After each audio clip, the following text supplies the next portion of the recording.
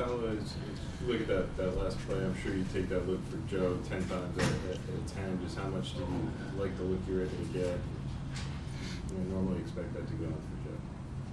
Yeah, I trust Joe to hit that shot, and with 4 seconds, the play was basically get it at the top and try to attack and then make a read.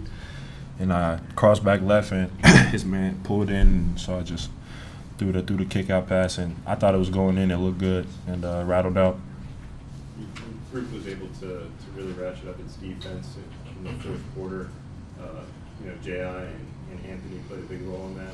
What were you guys able to do to force the shot clock violation that put you in a position to have a chance to win the game? Yeah, I think we just knew we needed one stop. That was just what was being echoed through the huddle, just to get one stop after we made the free throws, and felt like we were all on a string on that last possession, and we had a great defensive possession on that, and gave ourselves a chance.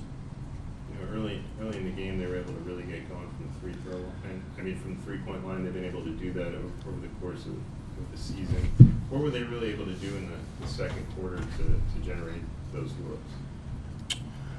I think they moved the ball really well. They played very together as a team. And I also think, though, our communication wasn't where it needed to be. And that was the cause of some of their threes. I think we gave up some offensive rebounds, too. But, no, I think, they got a lot of their main guys out, but, their second guys have been playing very, very well. I thought Jaren did a good job putting pressure on us just with him at the rim all game. We had to honor that, and other guys just made shots. You once again were in attack mode down the stretch, having a big fourth quarter. What were you seeing, and what were you trying to do down the stretch there? Yeah, I thought I played terrible in the third quarter. Was really frustrated with myself, so just really wanted to respond and come out in the fourth quarter and try and win the game. But yeah, I think my performance in the third quarter was bad, so I just wanted to make up for it and give us a chance.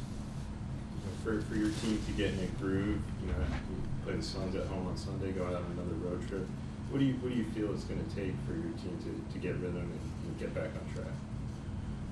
Yeah, I think we just got to come together as much as we can, pick up the communication, pick up the intensity, get back to just being together as a group. I think it's just that point in the season, where it starts feeling like a grind for a lot of guys, including myself.